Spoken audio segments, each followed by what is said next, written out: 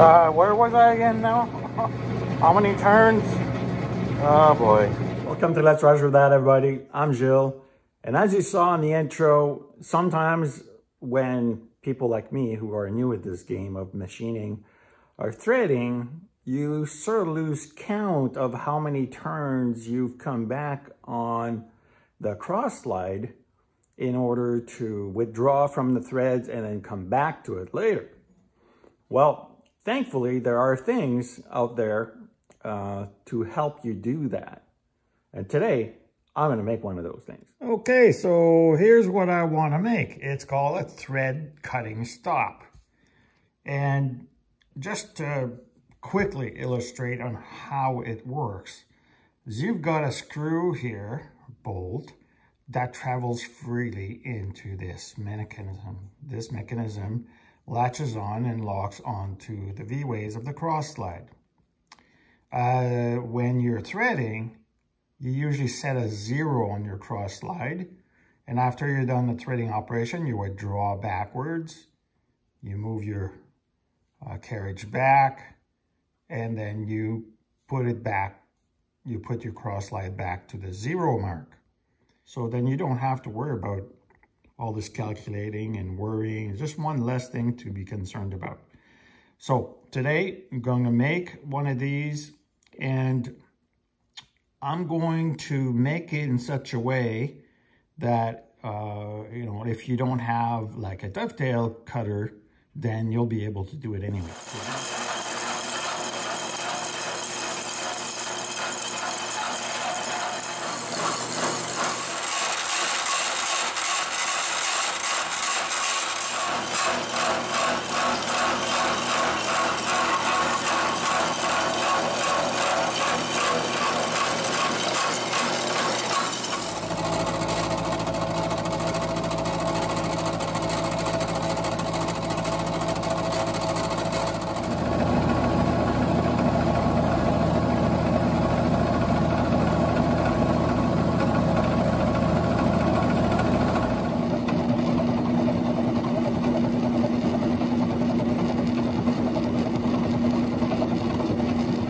All right, so I've got all my blocks made, and now I'm going to be cutting a 60-degree angle on this thing. Now, there's many ways of doing this, of course. If you've got angle blocks, that's one way to do it.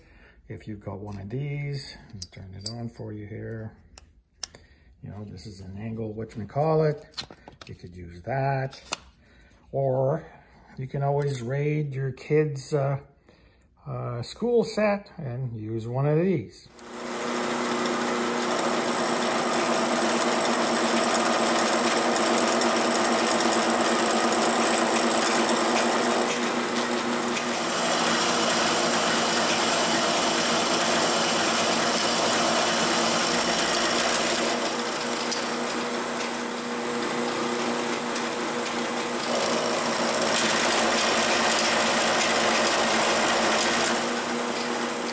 That I've got those 60-degree angles done for the dovetail, we've got to do a whole bunch of drilling. We're going to fix these with some bolts and keep it really, really simple. So here there's got to be one hole going through for the bolt. It's 1/4 That's the bolt here. And that's going to go through and thread into the cross slide. This is going to be held on by a couple of bolts here and here on the other side that will hold this in place, and I'll put some Loctite. And the same thing will be true here. And here, I'm going to cut this. And after I cut it, I'm going to put these together, and then I'll drill through 2 holes. Let's see, put this like this. I'm going to put 2 sliding pins. They're going to go right through into the other part. And then there's going to be a bolt in the middle and threads on this portion here. There, I've cut that big part, so now it's easier to visualize. So let's move on.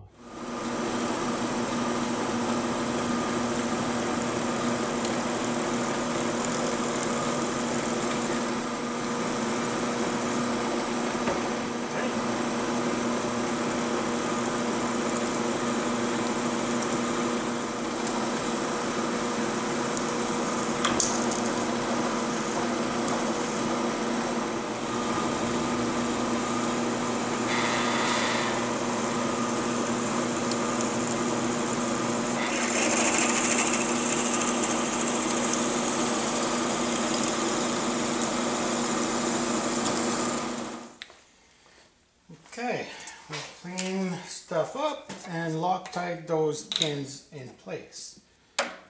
So, just make sure everything adheres correctly.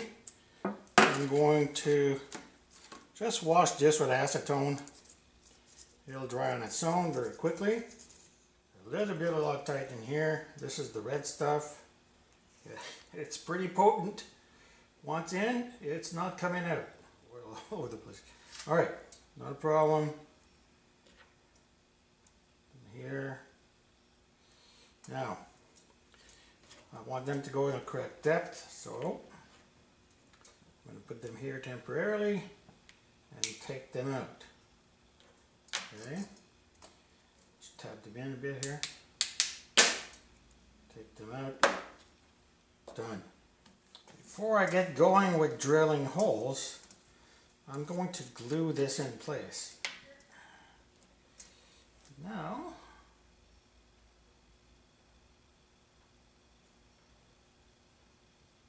squeeze that in place. And that's it. This one is all set up. I've cleaned it up already. I've got to put some of that Gorilla Glue and glue it in place. Hey, I've put a dab of glue, squeeze it in, and there you go. Okay, let that dry and move on. Now it's time to get this hole lined up over here, drill a hole right through, which will be oversized because the bolt has to slide in and out. And but it has to be somewhat lined up. So what I did is I took a square and scribed a little mark, put the square over here, and got a little mark here. So now I'll line things up on the bench and we'll proceed with the hole.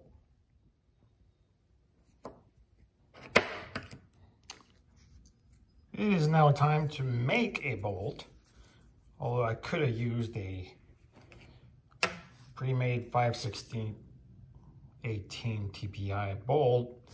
I want to make something slightly nicer. So this is the part that will thread inside the cross slide. A little relief for when we're going to thread. This is going to be smooth bore, and then the rest is the head, which will get knurled, chamfered, etc. So that's how long this is going to be. Time to go to the lathe.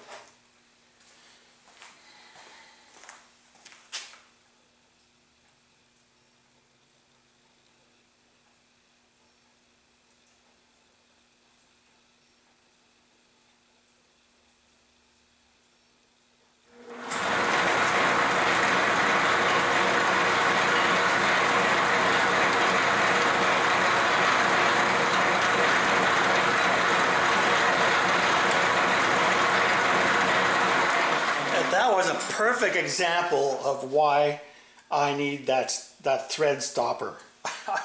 Completely missed my zero. So one more time around the dial at the cross slide. All right. Of course, now I'm all messed up. Try that again, see what happens.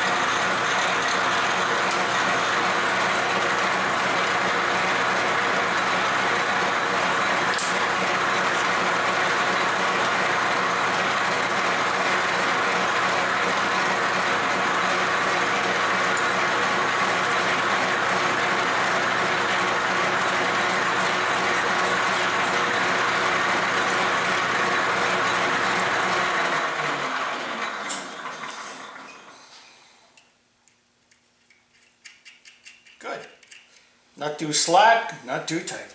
All right. Let's finish carving out the rest.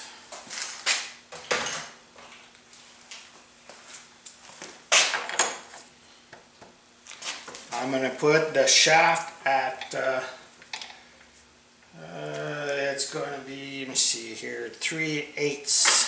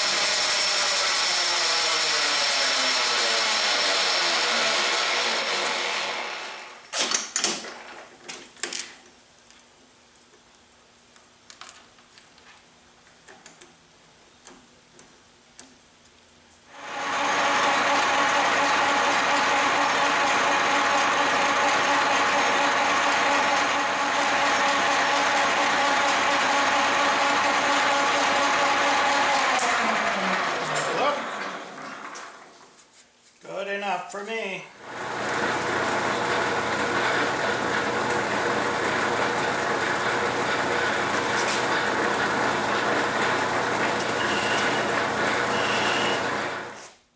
Okay, so here's how this thing should work. You set your 0, right? So, okay, so now I'm touching, and this is set to 0. The compound is set to 0. You pull back on this little thread stopper and you tighten this up. You clamp it down to the dovetail, nice and tight. All right, so now I've got a 0 set. We'll go back, put it back on 0, take out, say, 5 thousandths on the compound. And now we're basically ready to go. So let's fire it up and see what happens.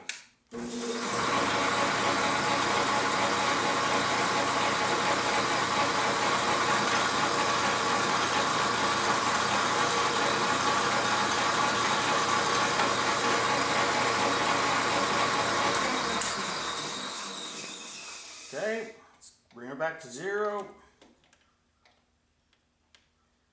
Oh, this is so convenient. This is great.